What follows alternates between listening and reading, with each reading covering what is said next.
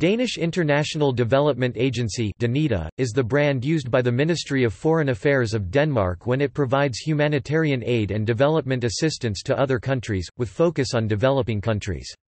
There is no distinct DANIDA organization within the ministry.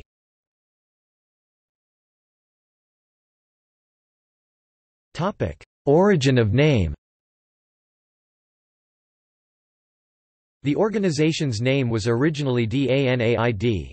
In Greek mythology, the Danaids were daughters of Danaus who killed their husbands and were condemned to fill a bathtub with water to wash away their sins. Because the buckets they were given to do this were actually sieves, they worked for all eternity in Tartarus without making any progress. For this reason, the aid agency's name was changed from Danaid to DANIDA at the last minute when this unfortunate connotation was discovered. The term DANIDA appeared in 1963.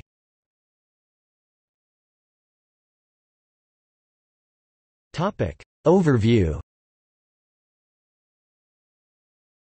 Denmark has been granting development assistance since the end of the Second World War. It is one of the 5 countries in the world that meets the United Nations target of granting 0.7% of gross national income (GNI) in development assistance. In 2011, Denmark disbursed roughly DKK 15.753 billion ($2.98 billion) in development assistance to countries in Africa, Asia, Latin America, the Middle East, and Denmark's European Union neighbours. In 2009, DANIDA worked in close association with the Indian government's Padmasri Award winner, K. Viswanathan, and the prestigious institution Mitranikatan. Furthermore, DANIDA works in collaboration with many Danish NGOs such as Global Medical Aid.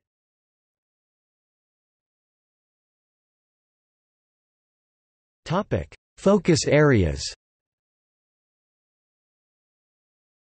DANIDA focuses on 4 areas of interest: human rights and democracy, green growth, social progress, stability and protection. As of 2015, DANIDA was involved in a total of 73 countries and regions across the world, with 21 countries of high priority.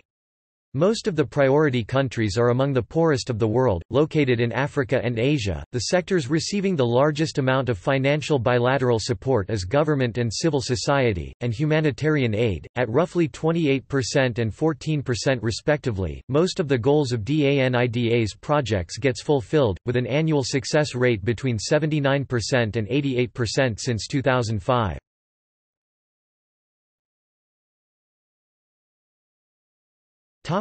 History. Danish development assistance in the 1950s was nearly exclusively channeled through the United Nations. In 1962, Denmark established its first bilateral development assistance program for developing countries under the Ministry of Foreign Affairs. In 2010, about 40% of Denmark's bilateral assistance went to social sectors, including education and health. DANIDA also works in collaboration with the United Nations, the World Bank, regional development banks and the European Union.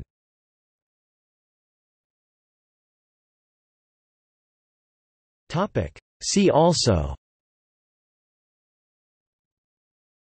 List of development aid agencies, Australian Agency for International Development, Canadian International Development Agency, Department for International Development UK, Europaid Development and Cooperation, French Development Agency, German International Cooperation, Irish Aid, Norwegian Agency for Development Cooperation, Swedish International Development Cooperation Agency, Swiss Agency for Development and Cooperation, United States Agency for International Development.